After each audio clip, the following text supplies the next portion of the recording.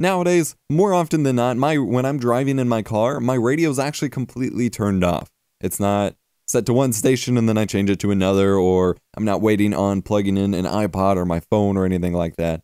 It's just turned off.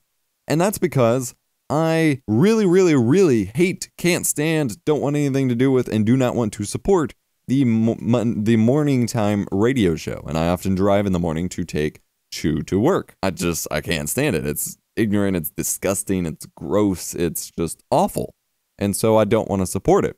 Now, your average person would either change the channel, or if they're like me and only really listen to one channel, then they just turn the volume down. And that's what I did for a while. But then I realized, I thought about it, and I realized that this is what everyone does. This is how we respond when we don't like something. Instead of not watching it, instead of not listening to it, instead of not turning it on, we turn it on, express our dislike, and then like mute it or something like that. There are some people who will just leave the room when a TV show they don't like is on instead of changing the channel or just turning it off if there's nothing else they want to watch. If people don't want to, or if people don't like a certain YouTube content, instead of not watching it, they hit the dislike button, and that's about it. That doesn't work. That doesn't work.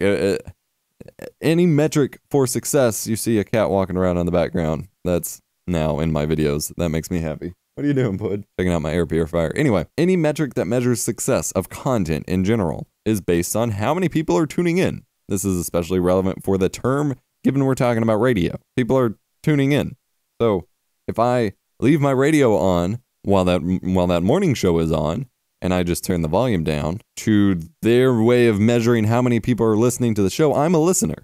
I'm someone who's listening to the show and therefore contributing to the show's success by being one of the probably thousands of people that are tuning into it each morning. If you're one of the people who watches a YouTube video just to dislike it, you're one of the people making that content succeed. Hitting the dislike button is nothing but a blip, and it's not even a fraction of a blip on the radar of the other metrics that are used when determining a content's success rate. And frankly, if anything, you're contributing more to it because you're engaging with the video. Videos that get people to engage with it, be it positive or negatively, do better because they're eliciting a response from you.